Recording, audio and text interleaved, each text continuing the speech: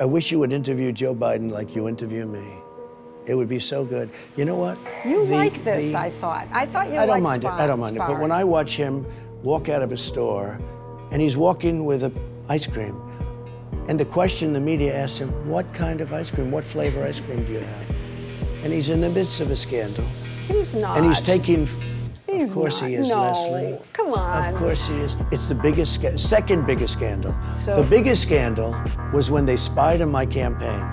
They spied on my campaign. There's no real evidence of that. Of course there is. No. It's all over the place. Leslie, Sir, they spied on my campaign and they got caught. Can I say something? You know, this is 60 Minutes, and we can't put on things we can't verify. You won't put it on because it's bad for Biden.